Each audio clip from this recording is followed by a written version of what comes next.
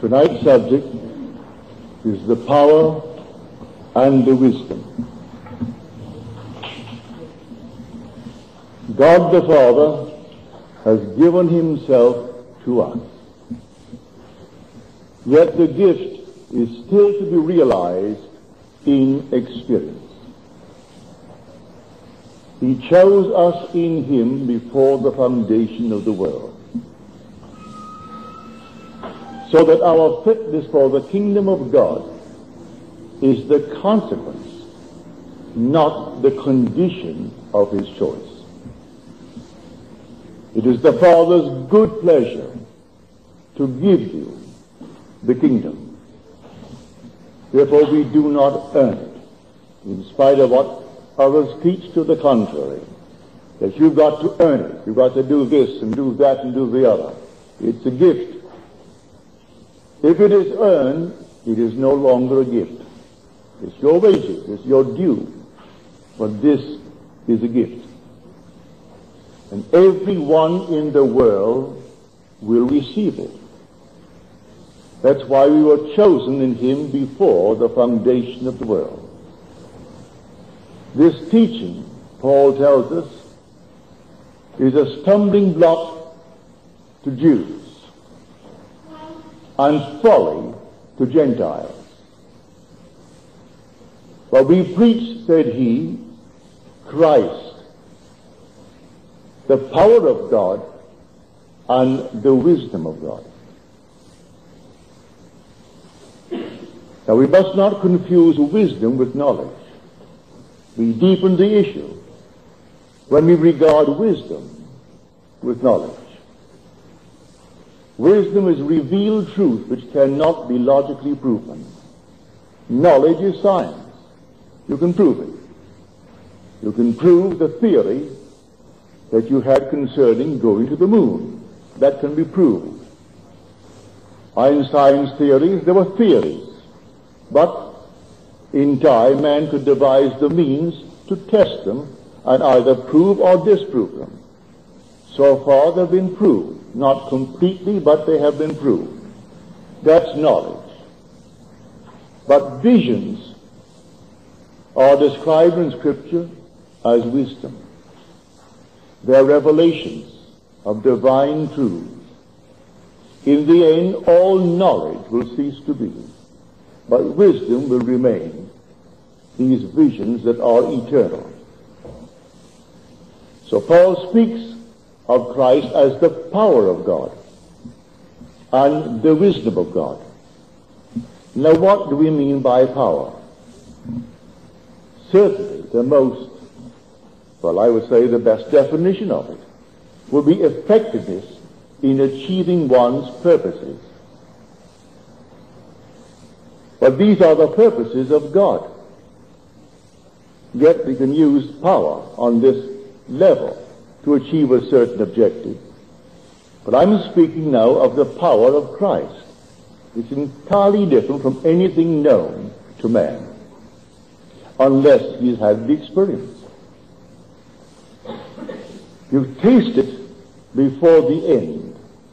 Before you awaken from this dream, you will taste of this power. And may I tell you, it is startling. It's not destructive in the sense that you blow up a city with a hydrogen bomb or many bombs. It has not a thing to do with that power. Here is a taste of it. You come into a place just like this. When I first tasted of it, many years ago, I found myself moving in time. I would say backwards in time, judged by the costumes, judged by the clothes. I would say it was 150 years ago in this land of ours, in the East. I would say it was in the New England states. Looking at the people that I saw, I was taken in spirit into this place, and here is a wonderful restaurant of the day, 150 years ago.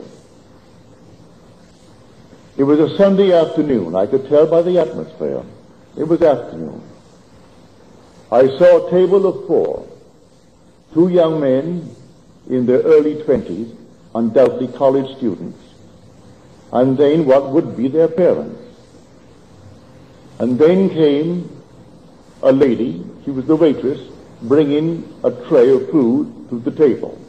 She had already served the course of soup. There was a huge, big bay window through which I could look. And through this window, I could see the grass moving.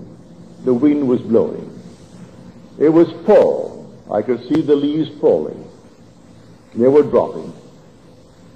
I could see a bird in flight. I saw other diners.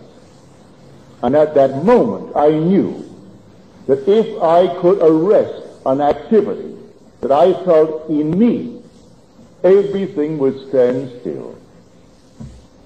I knew it. I no sooner knew it than I tried it, and I arrested not in them, I arrested the activity in me, or in my head, and everything stood still. The bird flying flew not.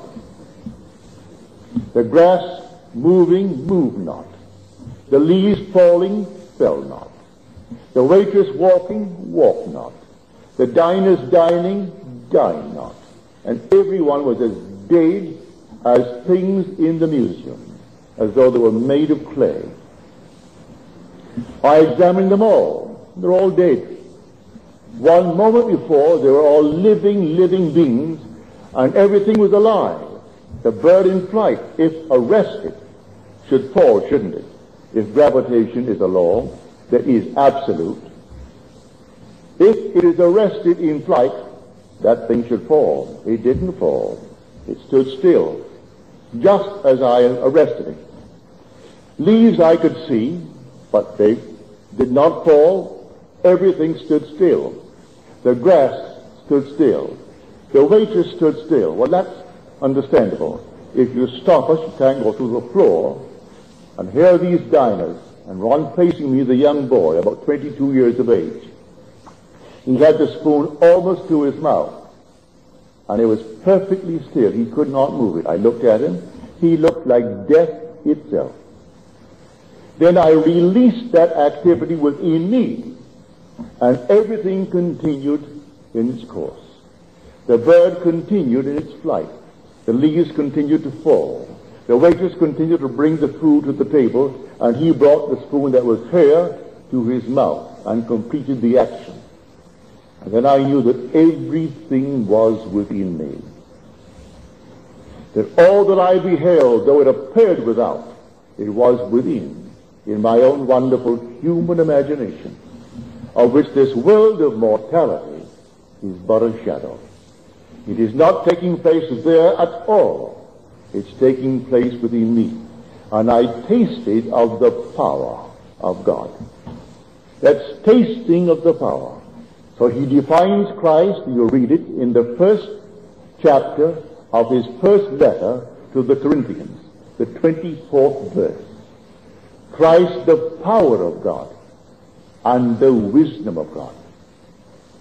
Now, wisdom is now defined in Scripture as a child. It's personified. When you speak of wisdom, you do not think of it as a person.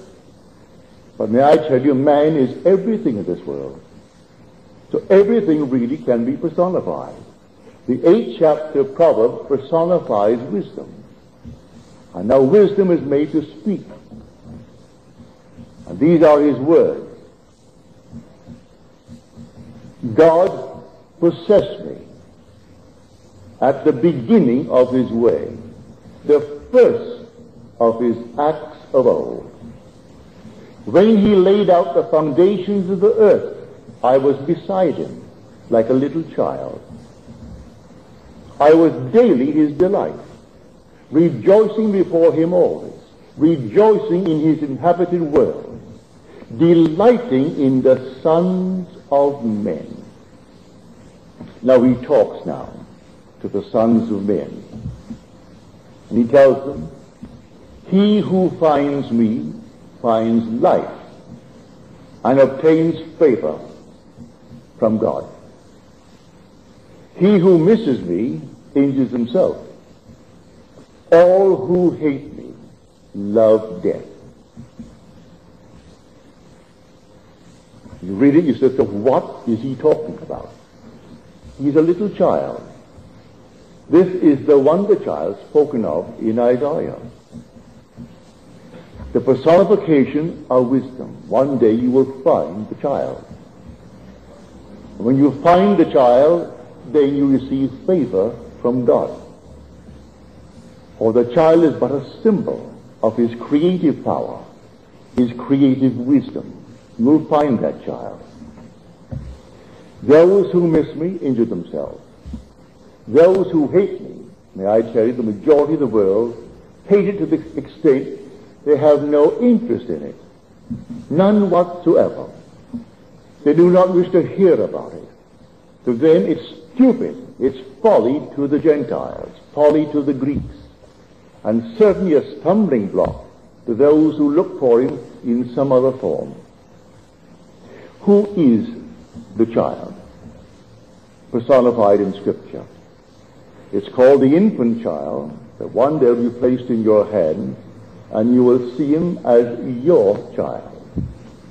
But he also is a youth. As told us in the 9th chapter of Isaiah. To us a child is born. To us a son is given. The son is given. For no man knows the Father except the Son. And no one knows who the Son is except the Father. And anyone to whom the Son chooses to reveal him. So that no man has ever seen God. The only Son who is in the bosom of the Father, he has made him known. So unless the Son makes him known, you will never know the Father. I'll tell you who he is. Now, this is only a symbol. But when you meet the symbol, it's a living thing as you are now. And it's David. Robert Browning, in his poem called Saul. Now, Saul was a demented king, an insane man. And in this poem called Saul, he has David. And David is about to tell the king of the coming of Messiah, of the coming of Christ. And standing in the presence of the king, Browning has him say, O Saul, a face like my face shall receive thee. A man like unto me thou shalt love, and be loved by forever. A hand like this hand shall open the gates of new life to thee. See the Christ stand. It takes the Christ to reveal the Father. He tells you, look at me, Saul, and see the Christ stand. But Saul was demented, as we all are. He was suffering from total amnesia and could not recognize the Son. So the Son is screaming out, morning, noon, and night, to the Father in all. But we are sound asleep and do not recognize the Son.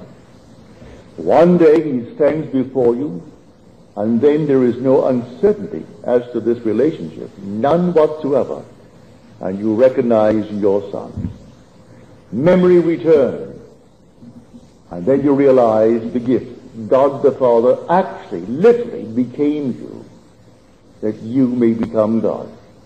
And you look at his Son, his only begotten Son, and you know he is your Son.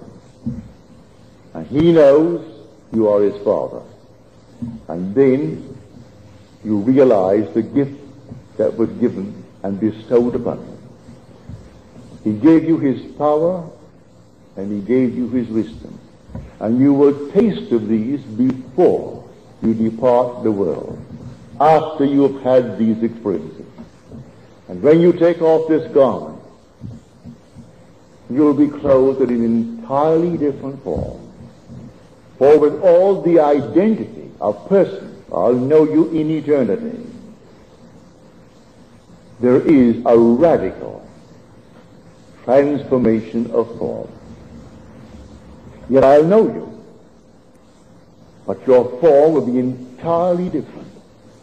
So I'll know that face, raised to the nth degree of beauty and majesty. Same face. But oh, what a glorious face that was so distorted by the life we lived while here. And I am not speaking of any reincarnation, may I tell you. You're not reincarnated. You are individualized. And you tend forever towards ever greater and greater individualization. You are now completely individualized. I'll know that face, but the face is raised to the nth degree of beauty and majesty, and a strength of character that you could not believe that eternity would be long enough to produce. That's the being that you are destined to one day encounter, and it's you. And I'll know you, but I'll know you as the risen Lord. I'll know you as God himself, and yet I'll know you as my friend. My friend that I know and love. I'll know you as my friend, and yet I will know you as God himself. So he tells us in this wonderful chapter concerning life. We're just talking, you will not come to me. You search the scriptures because you think in them you have eternal life. And it is they who bear witness to me, yet you will not come to me, that you may have life. You think in them you find it, and the people will all day long search the scriptures and search and search. And one comes upon the scene. It's not what they were looking for. For listen to the one who comes upon the scene. He is clad in a robe dipped in blood. And the name by which he is called is the Word of God. Are you dipped in a robe of blood? Are you not now wearing a body of flesh and blood? Is this not something you are now clad in that is dipped in blood? Pat yourself and see if it's not blood. And who wears it? The Word of God. Well, who is the Word of God? Are we not told in the beginning was the Word, and the Word was with God, and the Word was God? It's God himself. God actually became as we are, that we may be as he is. That is the mystery. So you're now wearing a garment dipped in blood, and the name by which you are called is the Word of God. Now there is the great mystery. And the Word became flesh and dwelt. Now the translation is among us, but the preposition is within. It's not among us that you look over here. It is in us. God can never be so far off as even to be near, for nearness implies separation. Or then, where is he? His name forever and forever is I am. I can put the body out there and look at it, but I can't stick I am out there and look at it. I am the observing being. I can observe all the things round about me as objects, but I can't observe the observer. I can see myself in the objects round about me, revealing all the activity within me. But I, the observer, can't stick it out and look at it as another observer. So God can never be so far off as even to be near, because nearness, no matter how near, implies separation. And he is not separated from you. He actually is your very being. The true identity of man is God. Now this mystery unfolds within you, and you will taste of power, a power unknown to mortal mind. You will taste of a wisdom. You will be able to interpret all the phenomena of life. For everything in the world contains within itself the capacity for some symbolic significance. and you will see something that means nothing to the mind as it walks by, and you will interpret the action. You'll actually be able to interpret the dream, the vision, because it's all the language of God. 3 men walk by, and to the average person, 3 men walk by. They're not just 3 men walking by to you when it begins to unfold. So a woman gets up on the bus, followed by a man, followed by a woman, followed by a man, and you interpret the phenomena as is unfolding before you. That's wisdom. Everything in the world is screaming at you and telling you what it represents in this world. But man is completely blind to it, and he confuses wisdom, which is revealed truth, with knowledge, which is science. Now, he does not disparage science, no, but in the end it will all fade, as though it were never part of the world. So here, power and wisdom, the gift that God gives to his Son. Now, he delights in the sons of men. For who does he call himself in Scripture? He speaks of himself more often than in any other title as the Son of Man. That's the singular of sons of men. What does he mean by it? A son of man is that which comes out of man, as told us in the 7th chapter of the book of 2 Samuel. Go and tell my servant David. And who is David? I have found in David, the son of Jesse, a man after my own heart, who will do all my will. Now, the central figure in the gospel speaks of himself as the Son of God, but he speaks of himself more often as the Son of Man. And he tells you, I have come to do the will of him that sent me. Not my will, but thine be done. But then who is that one? We are told David was the one that he chose, and he called David the one, a man after his own heart, who will do all my will. And who was David? He was the son of Jesse. And Jesse means Jehovah exists. That's what the word means. Any form of the verb to be. In other words, I am. He is the son of I am.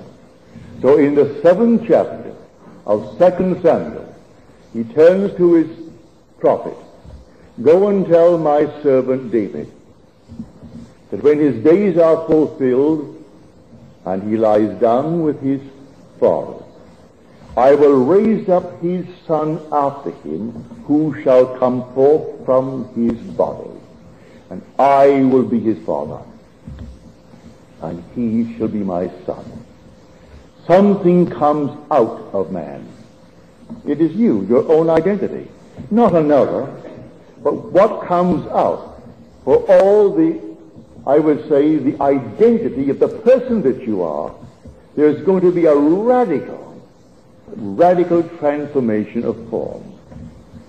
It's not the same form. It's not feet and things that you have here. No. Entirely different beings, still the same identity, but a form that is altogether different.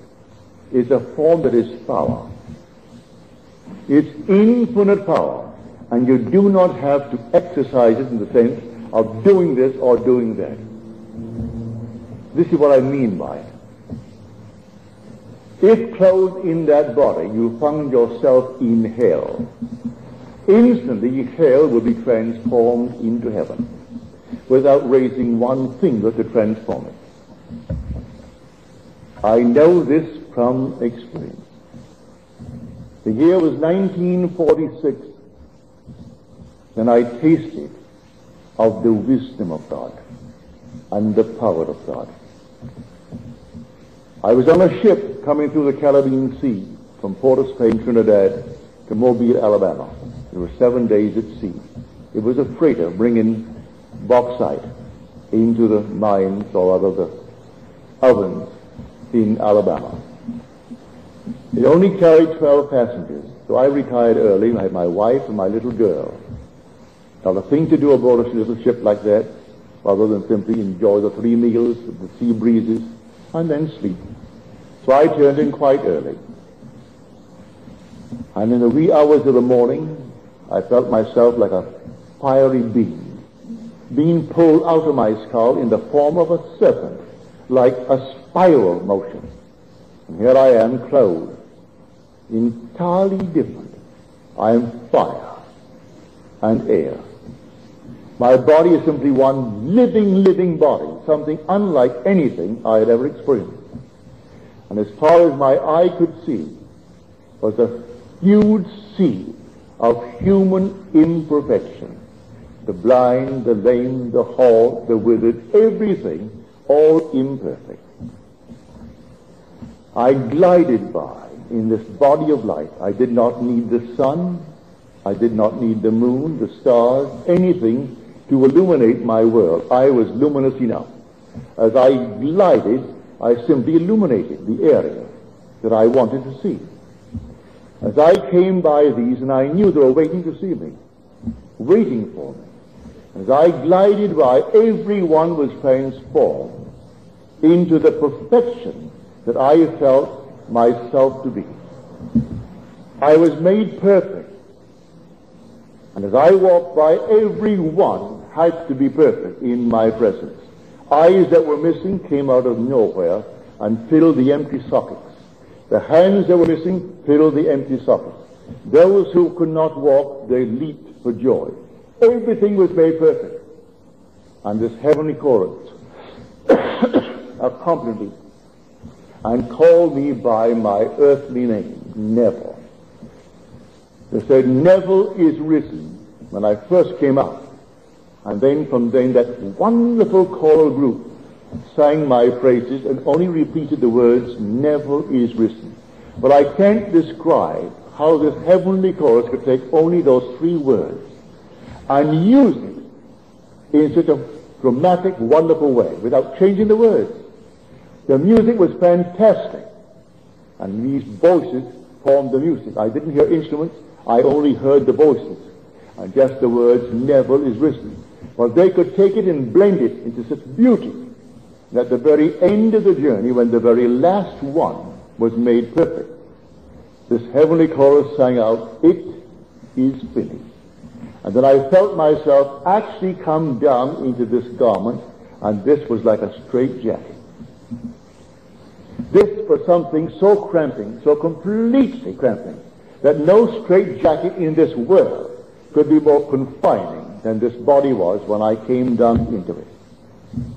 So I tasted of the wisdom of God and the power of God. So I didn't have to do a thing to transform these people. My very presence transformed them. So I know the kingdom of heaven is a body. And clothed in this body, wherever you go, is heaven. As Milton said, if I make my bed in hell, thou art there. Make it in heaven, thou art there. If I take my wings and fly, no matter where I fly, and he puts the words into the mouth of Satan, it is hell, because I myself am hell. If I am hell, no matter where I go, put me into heaven, it becomes hell. It's confusion. Haven't you met people who, no matter where they go, that they disturb the entire evening, the whole day? Bring them in, it's like a plague. I had a friend of mine in New York City. His name was Milo.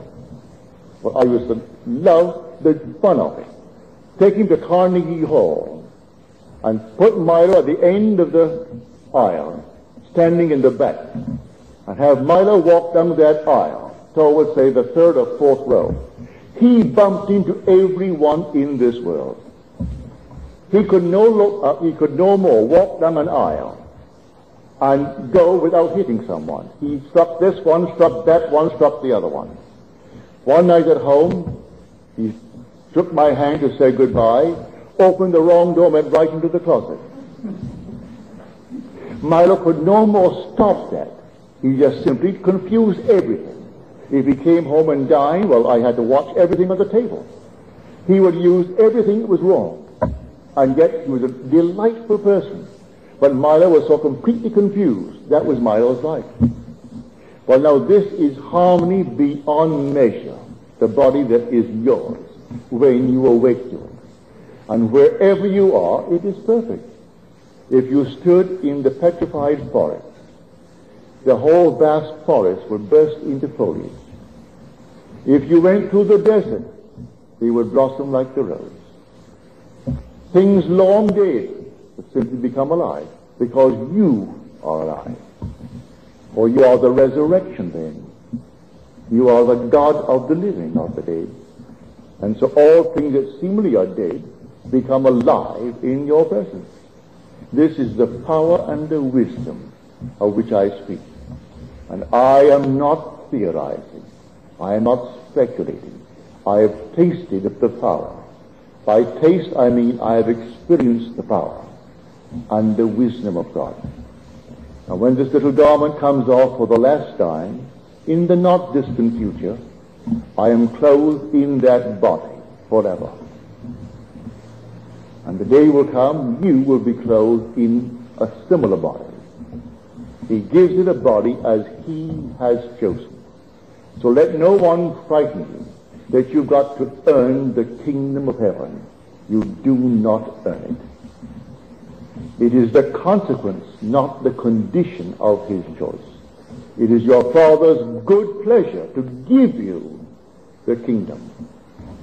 So when people tell you you've got to do this and do that and do the other in order to earn it, forget it. Then it's not a gift if you earn it. It's something that is due you, like your wages. Don't tell me at the end of the week, if I work by the week or by the month, and he pay me what I have earned, that he gave me something. I recall once my publisher, at the end of 6 months, when he gave me a very big check, and his wife said, "You see how much I've given you?" I said, "You haven't given me anything. You've only now put into my hands what you've been using without interest for the last 6 months. If I come in here every day and say to you, what book did you sell today? And you paid me that day, I didn't do that. I waited 6 months in confidence that you would give me the accumulated monies. So at the end of 6 months, you used that money, you put it in the bank, you didn't put it in the vault, you kept that money in the bank. So that you did not have to borrow from the bank to run your business. It was my money. And because it accumulated, and it was a good big check, you now feel poor that you gave me so much. You get that out of your idea, of your mind. You didn't give me one red penny. You just simply took what was mine that you accumulated, used without interest, and then put it into my hand. But you never repeated that again.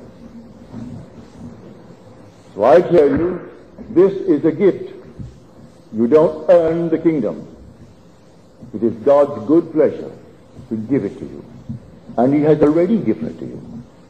But the gift has not yet been realized. It is still to be realized in experience. And so I'm sharing with you the experience. It comes suddenly, without warning, and then you taste of it. You tell it to the friends, and those who are not yet called to receive it will laugh at you and say hallucinations. All right, let them be. They will one day get it. Even though today they laugh at you, one day they will get it.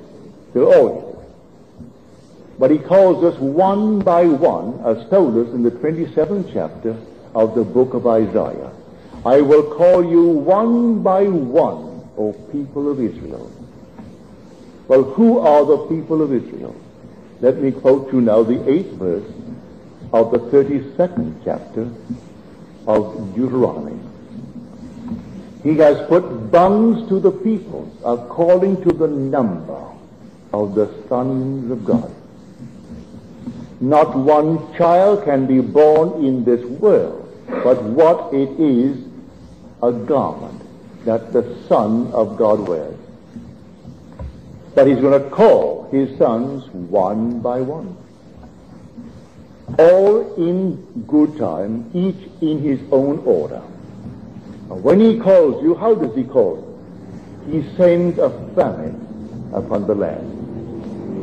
It's not a famine for bread, not a hunger for bread or a thirst for water, but for the hearing of the Word of God.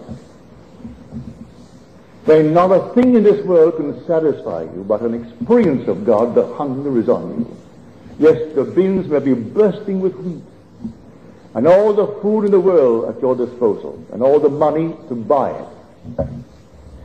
But if the hunger is for the Word of God, not a thing can satisfy you but an experience of God. That's when he calls you. He sends a famine upon the land. Not a hunger for bread or a thirst for water, but for the hearing of the Word of God. When that comes upon you, I don't care what the world will say, they can't turn you away from that experience, because not a thing can satisfy you. There is not one temptation in the world. Offer you all the things in the world, it can't satisfy you. Offer you tonight the presidency, a dictatorship of the world, it could not satisfy you. You wouldn't want it. You want to experience God. You don't want it as hearsay. You want it from something that actually takes place within you, that you know from experience that God is. And you will never know him unless his Son reveals him. And when his Son comes into your presence, then you know who God is. And in knowing who God is, you know who you are. Well, I'm telling you, you are God. You are actually the only God, because in the end there can be nothing but God. There is no room for another in the universe. He brought this wonderful world into existence as a theater to manifest his power and his wisdom and his love for his sons, because he's going to give himself to his sons. Not loan himself, he actually becomes his son, that his sons may become the Father. That's the mystery. So this power, and they are in this audience tonight, those who have tasted of the power. Now those who have tasted, I hope, of the wisdom, where you know you do nothing to make it so. It just is so because you are perfect. Therefore you're told, be ye perfect as your Father in heaven is perfect. When that perfection is yours, everything in the world is perfect. And no matter what happens to you and those you love, you still cannot for one moment entertain the thought that God is cruel, even though you see what appears to be a horrible thing taking place in your most intimate world. Yet you still maintain the conviction that God is love. For when you experience God as infinite love, not a thing in the world could turn you from that conviction. You know God is love. All there is to it. And you stand in the presence of the Ancient of Days, and you can't think of anything but love. And the Ancient of Days embraces you, and you fuse, you become one body. You are the Ancient of Days. And then you are sent. And you do the job that you're sent to do. And then as you're sent, you are the Word. And his name shall be called the Word of God. And you're told, my word that goes forth from my mouth shall not return unto me void, but it shall accomplish that which I purpose and prosper in the thing for which I sent it. It cannot come back void. So you will return to the Father, having accomplished the work that he gave you to do. And that return, you are God himself. You are God the Father. I'm not here to flatter you. I'm not here to change what you're doing now. If you feel that you have not completed the world of Caesar, and you want something better in this world of Caesar, a bigger home, or more homes, and more money, more fame, more recognition, all right. If that's your hunger, may I tell you, you're entitled to it. And you can get it. You can get it by simply assuming the feeling of the wish fulfilled and remaining faithful to that assumption. And if you remain faithful to that assumption, it will become a fact. He puts no limit on the power of belief, none whatsoever. Whatsoever you desire, believe that you have received it and you will. That is the promise made in the 11th chapter of the book of Mark. It doesn't say if it's good for you or it is wrong. If you desire. There is no restriction upon the limit of belief. None.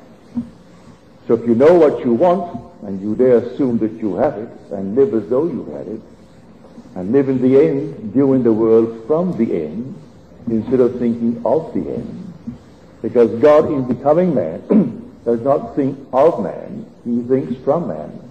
That's the secret. So be ye imitators of God as their children. So God in becoming me isn't thinking of Neville. He is Neville. And he's thinking from Neville. So if I would imitate him, I cannot think of what I want. I must think from it.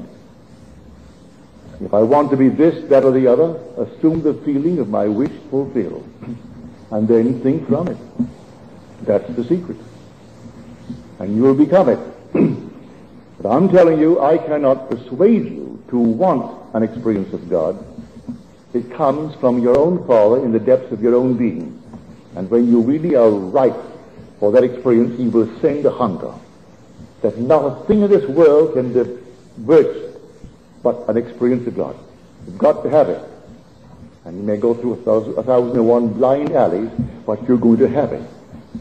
And you will come to the end and you will realize that the Jewish Christian faith is the one solid rock in this world. There is no Christianity without Judaism. And Judaism without Christianity would be a tree without flowers, without fruit. Judaism is the tree. Christianity is its fulfillment. And a tree must fulfill its purpose. If it's an apple tree, bear apples. And so, Christianity is the fulfillment of Judaism. And you can't divorce them. That is the solid foundation. But all these others come with their little strange concepts of life. Taking you to some holy place in the country and changing your physical diets and all these things to earn the kingdom. You don't earn it that way. You hear the story and then you react. You either believe it or you don't believe it. So Paul said he spent the last years of his life teaching Christ from the law of Moses and the prophets and the Psalms. And some believed what they heard, while others disbelieved. There was no New Testament. He was only telling his own experiences based upon the law and the prophets and the Psalms. And so he reinterpreted the Old in the light of his own experience. And some believed it, and others disbelieved it. So one day the tree will bloom, and you will know how true the Christian faith is. But it could not be unless there was first the great story of Judaism. So Judaism is the foundation stone. Christianity is its fruit, its fulfillment. So when you hear one little snide remark about the Jew or the Christian, don't react. They don't know what they're doing. Leave them alone. They could not be one without the other. As the late Bishop Pike said, when asked if he was a Jew, some person undoubtedly disliked what he said from the pulpit with a cross behind him. And he said, yes, I am a Jew.